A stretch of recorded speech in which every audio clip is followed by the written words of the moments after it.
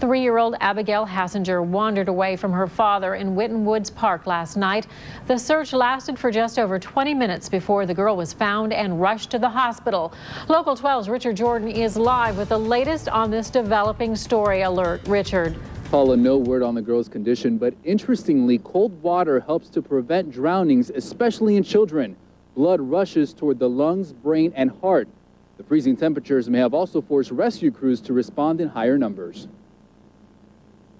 Just a few minutes after the girl was noticed missing, police officers from surrounding agencies were called in. Because of the weather conditions, it was cold, getting dark.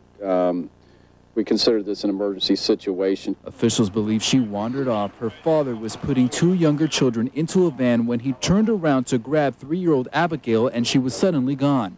He's driving around looking for her. He didn't have a cell phone, so I'm making the call. He's driving around looking for her. Rescue crews joined the search, finding the girl in a red coat trapped underwater about 20 minutes after the initial report. They could see her visibly underneath the ice. The sheet of ice was cracked open, allowing a park ranger with 2 Green Hills police officers to reach in and grab the girl. She was within arm's reach of the officers. They were able to pull her out of the water without themselves going into the lake. Sergeant Bill Lehman says young children disappear quite often, quickly leading to moments of panic.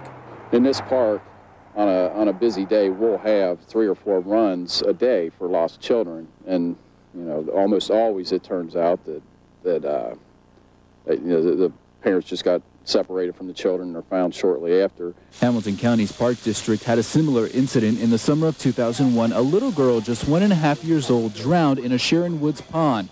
The child attending a family reunion had only been missing for 10 minutes. The temperatures may help to explain why Abigail Hassinger, who spent twice as long in the water, managed to survive the dangerous plunge. I mean, there was more of a chance if a child falls in the cold weather than in the summer. If this had been summer and she had been in the water for an extended period of time, you know, we probably would have had different results.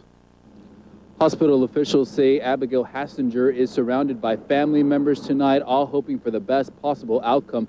The probability of survival is a lot greater for children who fall into very cold waters. There is an investigation into what happened, but so far nothing to indicate foul play. Everything is pointing to an unfortunate accident. Paula?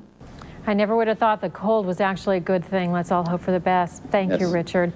Well, officials say the rescue was the result of a team effort by members of all the surrounding departments. And stay with us for any new information on the girl's recovery.